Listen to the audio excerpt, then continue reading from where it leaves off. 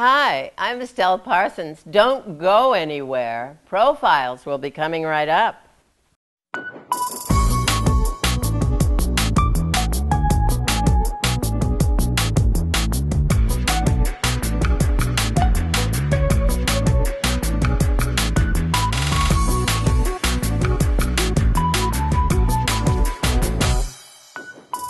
Welcome to Profiles. I'm Tiffany Walker.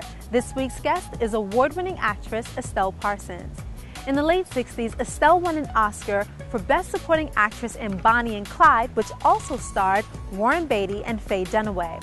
1 year later, Parsons earned a second Oscar nomination playing a religious fanatic in Paul Newman's Rachel, Rachel.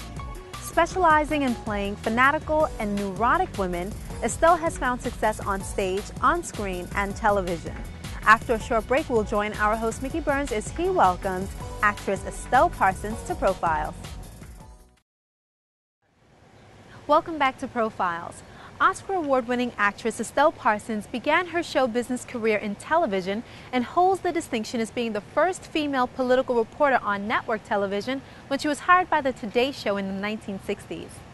In the 90s, Parsons would again find success on TV as Roseanne Arnold's screechy lunatic mother on Roseanne for a 10-year period. So let's join our host Mickey Burns as he welcomes multi-talented Estelle Parsons to Profiles. Estelle Parsons. How'd you do? It's an honor to meet you. Thank you. Welcome to our show, Profiles. Thank you. And I'll take my glasses off. That'd be good. Okay. And currently here in New York City, which is your home anyway. Yes. Many of our viewers will know you as an Oscar winner. I hope so. That's something to be, really proud of. And in 1967, you won yours as Best Supporting Actor for your portrayal as Blanche in Bonnie and Clyde with Warren Beatty and Faye Dunaway. And Gene Hackman. And I don't want to leave Michael him. Pollard. Must have been a big thrill. Oh, it was great. What, to win the Academy Award? Of course. Oh, yeah. Yeah. It was fun, but I'm not really a movie person, you know. Yeah, I work on the theater. stage, and I really only did that movie because I loved working with Arthur Penn in the theater. So it was just all very, very nice. And right after that, matter of fact, a year later, you had a second Oscar nomination playing in a religious fanatic in Paul Newman's Rachel, Rachel. Is that what I was? Aha. Yeah. Do you remember? With Joanne. Yes. Do you remember who? Yes. I'm just doing a movie with them again. You are. Only he's in it this time. Fred Chipsey's directing it. Empire Falls. I've just come back from Maine. Sure. Not bad for a young lady from Marblehead, Massachusetts, who started out possibly wanting to be a lawyer. Well, I think everybody from Marblehead, you know, most of the signers of the Declaration of Independence live there. So I didn't if know you're that. Marblehead, you better achieve, or else. Is that the way it was? Sure. Was it a good childhood in Marblehead, Massachusetts? Very good intellectually. Yes, very good childhood. Very beautiful part of the world. I'm sure it is. And it's upon graduating, you went to Connecticut College. I went to boarding school in Vassalboro, Maine, and then I went to Connecticut College for Women, and I was singing with bands, and I'd been acting in a community theater all my life since I was 6. I was singing in bars and winning a bottle of champagne, and that kind of thing, you know. And then I thought, I got to grow up and do something, and my father and my grandfather were lawyers from Harvard, I thought I would do that. Harvard said, no, we don't take women. So I said, okay, I'll go to Boston University. So I went for 1 year. There were 299 people in my class, 3 women. Some professors would not call on us at all. If we wanted to go and have a beer with any of the guys, we had to sit upstairs at Lockover's. You couldn't even go in the bar downstairs.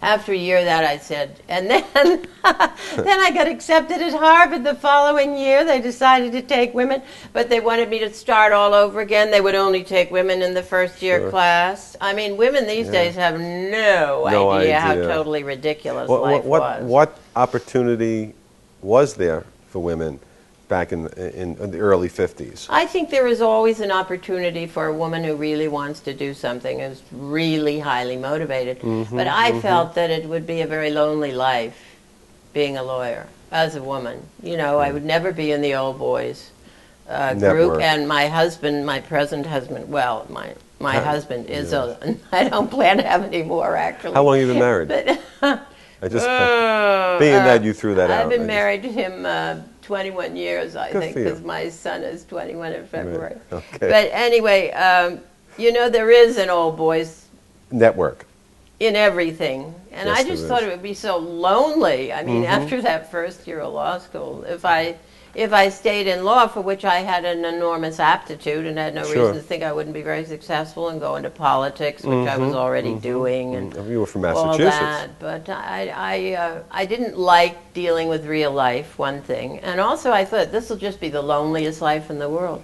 And I must say, even now, all the women lawyers that I know, I think they are not in the old boys network when we get and probably never right will be. up there. Probably you never know, will. Yeah.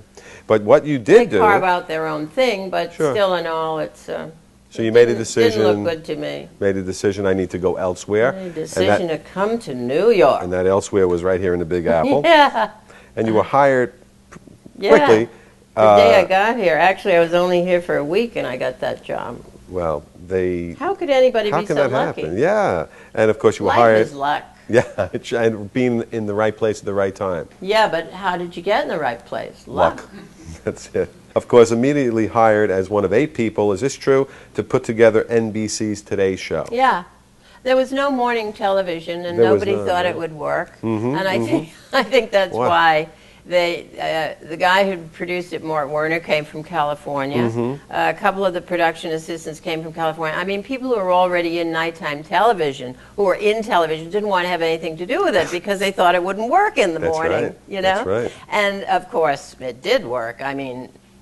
Right. And then I was in London doing a play when they started morning television, and everybody was saying the same thing. It'll never work. Nobody will watch television in the morning. Yeah. Who were some of the people? They said 8 people. Who were some of the other people? Yeah, there were just 8 of us. 2 or 3. James Fleming did the news. He was the first one on the air with that. And Charlie Spear and Bill, they were in the newsroom. And then there were myself and a couple of production assistants and Mort Werner from California.